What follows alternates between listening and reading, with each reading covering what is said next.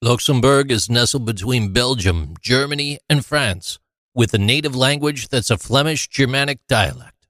The restaurant is set against the backdrop of a historic turreted building in Luxembourg City. In the old town, this is the place to take business guests if you want to impress them with the wine list.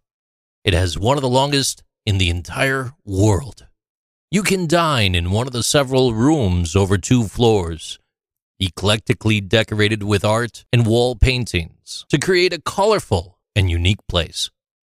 The pub cafe is downstairs, while the white tablecloth Chiggeri restaurant is upstairs and also in a small plaza across the street, at the edge of a cliff atop which the city is built.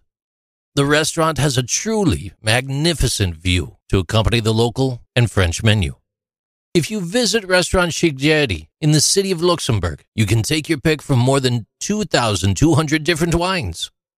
A professional connoisseur is on site to guide you with what food is paired best with each wine.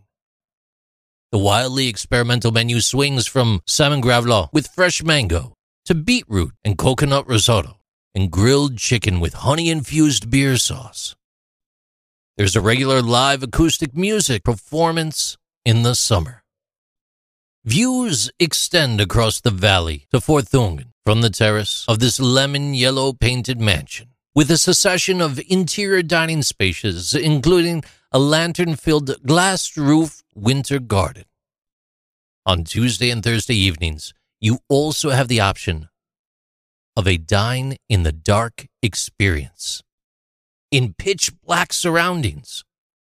The waiters and waitresses actually wear night vision goggles.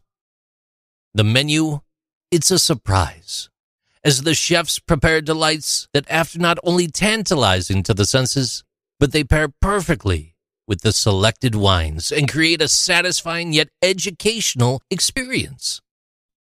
Eating in total darkness, relying on only your senses.